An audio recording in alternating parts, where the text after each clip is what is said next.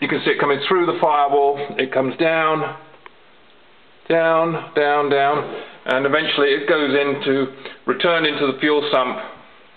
Not very clear here unless I move that panel out of the way, but there's a fuel sump just in there, the same as on that side there, and it returns to the sump. So we've got a circulating system here with a 10-gallon reserve.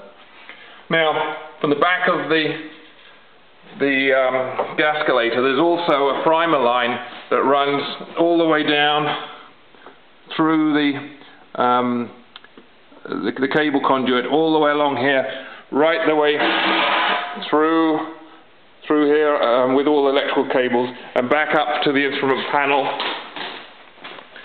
where it comes in here.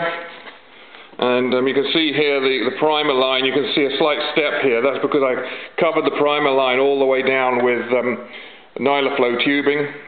So it's measuring pressure. Now the black line behind it is my manifold pressure being monitored on the manifold. Actually, it's on the other side to the pressure regulator valve. It also feeds my manifold pressure for the EPIS. And I then feed this gauge here. And so this gauge here measures differential pressure. It's purely a mechanical gauge. I got one because it's cheap. It was inexpensive. It was like $30 at the Fly Mart at Oshkosh. I'd like to replace it with an electronic one.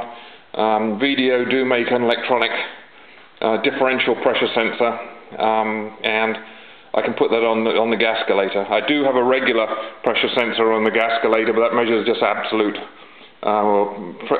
PSIG gauge pressure, not absolute pressure. But this seems to be really good in that when the engine's running, it sits at 34 pounds and just doesn't move. If there's anything wrong at all with filters or anything in the system, if there's any tiny sort of fluctuation, it shows on that gauge.